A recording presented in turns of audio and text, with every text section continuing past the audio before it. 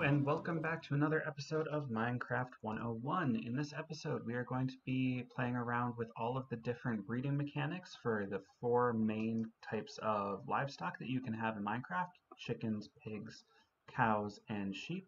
We're also going to be looking at how to set up a villager breeder. So before we get started, I want to go ahead and address the elephant in the room, and that is the fact that I have not posted in probably about 2 months now. Things have been kind of crazy in my real life. I have been working off camera a bit, and I'll show you some of that stuff. I do have a farm here. I've also started building a base off in the distance there. So as I ramble, I'm going to be heading down through the nether to get over there. So as I said, things have been kind of crazy in real life. I'm a teacher. Dealing with the end of year, especially with COVID, was just insane. Immediately after that, we had to move because our lease was up, so we're now renting a house instead of an apartment, which is honestly a huge upgrade and I love it, but it was a lot of stress. And now that that's done, we're getting ready to go to New Jersey for my brother's wedding in like a week. So things have been kind of crazy. I actually went ahead and recorded this entire video, but I went to edit all of the clips and the audio was garbage. So I decided to just go ahead and delete everything and restart. As you can see from the mobs that are in here, we are in the 1.16 nether. I went ahead and updated the entire nether. If you're curious how to do that, all you have to do is go into your world saves and delete the folder titled dimension-1 or dimension-1. That is the nether dimension. When you delete that, everything in your nether will be gone. So just be careful, be aware, everything in your nether will be gone. All of the nether terrain will regenerate when you go back in using the new 1.16 nether generation. So through this portal is the new area. I'm going to go ahead and throw a screenshot up of what the area looked like before I started building, and I'm going to kind of talk you through what I was thinking. So I found this area when I went into a copy of the world in creative and just kind of flew around trying to find some inspiration, and I found this really nice cliffside overlooking the water. And I just had this image in my head of having a kind of modern style house hanging off the cliff. So with that in mind, I decided to kind of move myself into this area, and I wasn't quite ready as far as resources for building that, so I decided to make kind of an in-between base, and I looked just over the backside of the cliff and found this nice valley. So I went ahead and ripped out one of the mountains and kind of redesigned the entire area to put in this valley. Now, I'm sorry you're hearing chests. I'm trying to find a bed, but oh well. So this is what the valley looks like now. I went ahead and ripped out that whole hill that was right here. In doing all of this terraforming, I have, at one point in time, all these chests were filled up with dirt. All these chests in the middle here are filled up with cobblestone. I can't even imagine how many picks I must have burned through. I used up pretty much all my diamonds on picks. I enchanted them, combined them, trying to get through everything. It was just a lot. So as you can see over here, I have a pig pen. It's not quite done yet. The cow pen is the one that's most finished. I've got some nice hay bales in there, some grass, some flowers, just fun stuff. I have a sheep pen over here. I have a chicken pen, and then in here we actually have our villager breeder, and I'm going to show you how to make that in a little bit. This lake right here did not exist, nor did that waterfall, and actually hiding behind that waterfall, a cat. I need to get some fish. Hiding behind that waterfall is my nether portal. I also, in building this, decided to make myself a little house. With 1.16 coming, I knew that the wall textures were going to start actually behaving like walls, so I decided to build this house using that wall texture to kind of give it some depth. I'm really loving the way that it connects with the window panes, the glass panes. The one downside of building like this is the door. Doors don't work right. You see here it connects, and then it doesn't, and then it connects, and then it doesn't. And no matter how you place the door, it just is awful. So yeah, that's the big downside, is the fact that doors don't work with walls very well. I kind of hope that they'll figure out how to make that work in the future, but it is what it is. Okay, so I think I'm done rambling for now. Um, and yeah, we can probably get into the meat and potatoes of the episode, which is breeding and raising livestock. So first and foremost, each animal has its own food source that it uses to be bred. Chickens need seeds. That would be just the plain old wheat seeds that you can get by punching grass. Perfect example.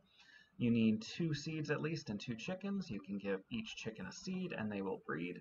Also, if you happen to just find a whole bunch of eggs lying around, which will happen if you leave some chickens out near your house, just don't kill them. They'll eventually start dropping eggs, and if I remember correctly, it's like a 1 in 4 chance of an egg hatching, and of course I got a terrible luck, of an egg hatching into a baby chick. You can also use seeds to speed up the growth of chickens, but I never bother wasting my seeds with that. As you can see here, a couple got out. Cows. To breed cows, you're going to need wheat. Again, same thing.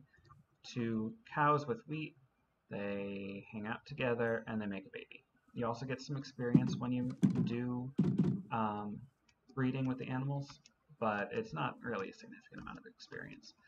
Sheep are just like cows. They also like wheat, and pigs need carrots. Apparently I didn't bother stocking those with carrots. So you could do that and just keep breeding up your animals and slaughtering them as your population gets too big, but I personally wanted to go a more mechanized route. So as you see here, I've got some cows in this little 1x1 trap. Over time, I haven't really bred them up enough. Over time, there will become too many in that space, and they will start to kill each other off using a mechanic known as entity cramming. Essentially, in a single block, you can have no more than 24 or 25 mobs. When you start to get more than that many entities, they start to die. So you can use that for automated farming, automated mob farming. You can use it for animal farming like I am. One of the side notes is that when you have adult animals and baby animals in that space, the ones that will die will always be the adults. So you can make sure that you always get the drops if only adults are dying. So I'm going to go ahead and save and quit, and we're going to look at the redstone behind it in my testing world. So it took a couple of iterations for me to get this right. I can't remember where I saw this design, but it's honestly just so simple. So here we have, I'm using glass so you can see, I've got a whole bunch of pigs inside of this space. They are floating on water. That way it's easier to feed them because they'll all be bobbing up and down at different times. This fence post up here is just to keep the player from falling in with the pigs. Because if you're in survival and well, they're not letting me fall in, but if you fall in, then you can't get out. Because that's kind of the point when you got the pigs there, is you want them trapped. So I put a fence post over top. That way you can still interact with them and feed them, but they will not, you will not fall in. So I've got some carrots here to demonstrate. I'm just going to feed them. And you should be able to see, there, a couple of them are dying. Those drops fall into this hopper. The hopper spits them into this chest. Now that's great if you want the redstone up and visible, but I didn't. I wanted to hide it underground, so I needed to have some way of taking the drops from this chest and pushing them up to ground level. So this is the design that I have settled on. Let me get some wheat. It would help if I could spell. So here I'm breeding up cows. Some of them are dying, their drops are going down and into this hopper. Inside this hopper, or in front of this hopper, we have a auto clock, or an auto dropper clock. This comparator looks to see if there's anything in there. If there is, it spits out a redstone signal here, which then powers this block, which powers this comparator. But because this one is on subtract, what it is doing is comparing this maximum signal strength coming from this comparator to this very small signal strength coming here, and since they're different, it's shutting off the redstone signal. So if let me just get some beef. So it will just keep flashing on and off and on and off and on and off. This observer is looking at this redstone dust and seeing that it's turning on and turning off. So this redstone, or this observer, is powering on and off, on and off, on and off. This one is watching that one, also flickering. This one's watching the one below, flickering.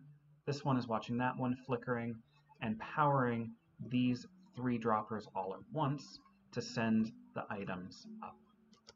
And it's kind of a benefit that when you do have a good number of items here, it becomes silent. When you just have a few, the first one, you do start to hear some clicking noise because it does try to signal all these dispensers multiple times. But that is the mechanic behind the breeding. So it's really just a matter of making sure that you've got a farm that provides you with the carrots and wheat that you need. Wheat for the cows and for the sheep, and carrots for the pigs. Also the seeds for the chickens. Now what I have over here is a automatic chicken grinder. This one I'm probably not going to build just because it requires a lot of entities and that can cause some lag, but I did want to showcase it a little bit. So what we have here is a cell with a whole bunch of chickens in it that are on top of hoppers, so that any eggs that they lay will go down into the hoppers, and those hoppers will put the eggs into this dispenser. It needs to be a dispenser, not a dropper. I'm using the same kind of auto dispenser clock that I was using over with the cows, but this time instead of there we just saw it go. This time I have this piece of redstone dust up here. That way it powers this block, which powers the dispenser, causing it to spit out the eggs. And as you can see here, baby chickens are half a block tall, so they're just sitting underneath the lava perfectly fine. But once they grow up, they will, their heads will get into the lava, and their drops will end up down here. Using lava here because it will automatically cook the raw chicken into cooked chicken.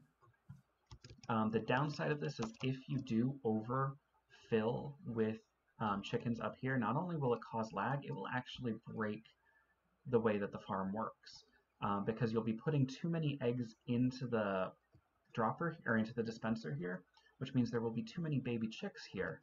And when entity cramming starts, when you do get an adult chicken form, it might die due to entity cramming instead of due to the lava. If it dies from entity cramming, then the drops would only be the raw chicken, and also the drops have a chance of burning up in the lava. So can't go too crazy on the chickens up here. So I'm gonna hop into the real world, the real Minecraft 101 world, and try to build this up on camera. I'm gonna go ahead and say right now, it's been a couple weeks since I built this, so it might go horribly, horribly wrong. So if I remember correctly, I need to build one for the pigs still. So I've got one for the cows. You can see there are cows right there. It would help if I had my redstone supplies. I need droppers, I need redstone. I think the rest of them might be in the house.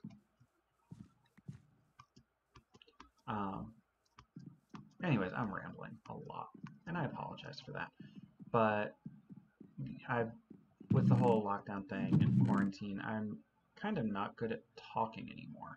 So I'm kind of using this as an excuse to just talk some more, and hopefully that will help me when it comes time to, go back to work and resume life as normal. I don't think I need anything else there. I might want to grab a fence. There we go. Okay, so I think the first thing I'm going to do is the dropper system. So I've got a whole bunch of droppers here. They all need to be facing up and into a chest. So I've got the chest already, and I just need 3 droppers. Let me use the iron pickaxe. So holding shift will, if I try to right click and place the block on the dropper, it doesn't actually place because it interacts with the interface, so I need to hold shift to make that happen. Where's that dirt? That dirt goes there. And now I can go underneath. And I know I'm punching dirt. Very inefficient, but you gotta make do with what you got. So there are my droppers, which means I'm just gonna go ahead and seal myself in real quick because I don't want to have to worry about creepers exploding. Oh, that was a little bit of wasted redstone. Ignore that. I was trying to do something and I derped really bad on it. Okay, so I'm going to need some hoppers running into there. I'm going to need my redstone comparator coming out on subtract mode. It needs to go into a solid block with redstone behind it.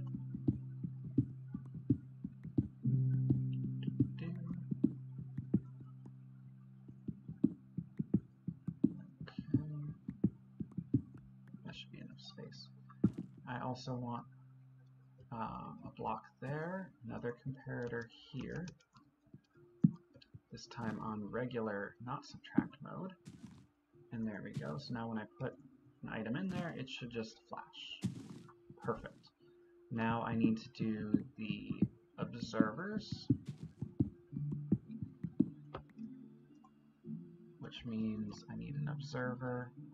Always takes me a second to remember which way. You want to place the observer so that you're looking at the thing you want the observer to look at. And then I want to look at that observer, which I didn't. There we go. And I want to look at that observer. And then I want to look at that observer. There we go. That should be it for the auto dropper. Let me just color up so I can make sure that that item ended up in the chest, and it did. So then it's just a matter of taking out that block, putting a hopper there, putting in some cobble, putting in top there. No, I need to put it one back. Putting in a water bucket, cobblestone there, and now I should be good to get out of here.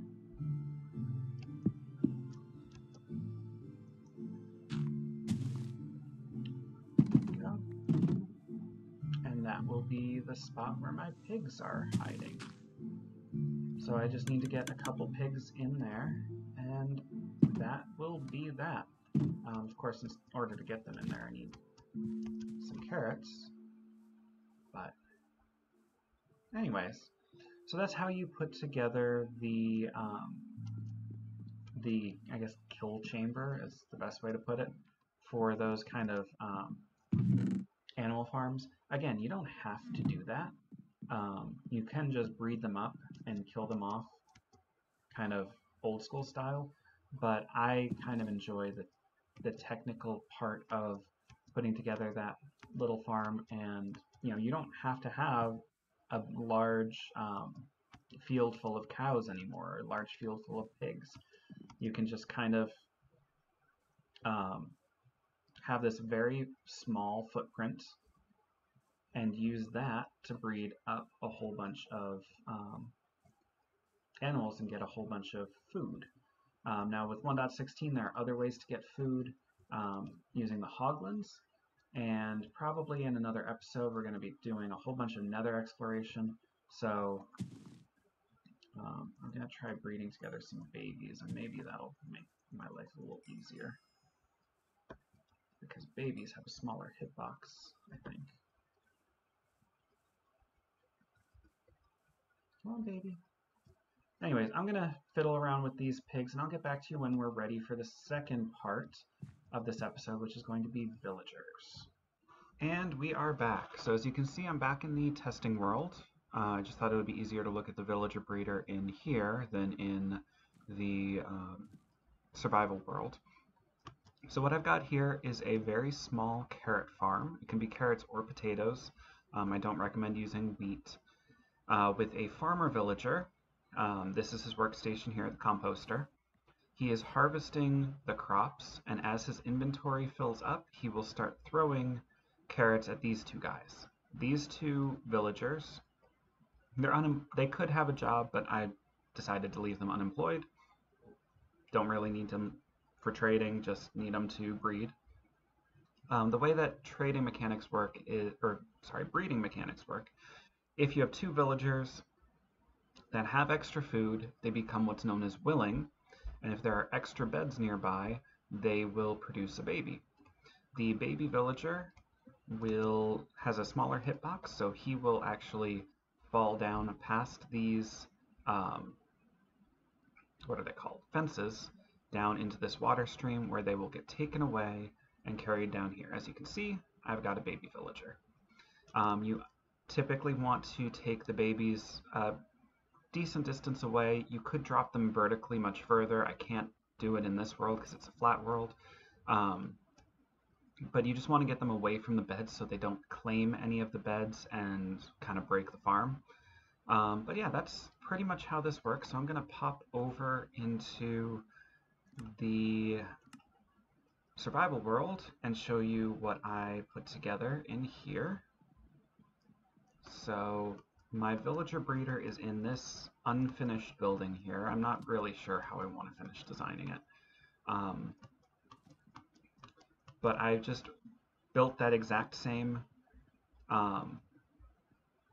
structure right here. I didn't cover it all with glass because I was kind of running out of glass, and also I just felt like doing a weird pattern. It's important to have these trapdoors here. You want 2 levels of trapdoors. That way this farmer cannot get into the beds, but he can throw carrots, or in this case I'm actually using potatoes, to these 2 villagers here. There's an iron golem here because apparently I didn't, during the time it took me to build this, these guys right here must have seen a zombie and freaked out and spawned in a iron golem. We're going to be taking advantage of that in another episode to build an iron golem farm. And then down here is where my water stream, you can barely make it out there. That's where my water stream lets out, and I've got probably about 15 villagers under here. Anyways, this villager breeder is really easy to build. I would recommend, if you want to try building it yourself, go back to when I was looking in the creative testing world, and just pause and take a screenshot there. So I think that's going to do it for this episode. I know the first chunk was kind of long. I did ramble on a lot about, life updates and all that, but it's been a while. I thought an update was worth it. If you've got any questions, feel free to leave them in the comments section below, and I'll catch y'all later.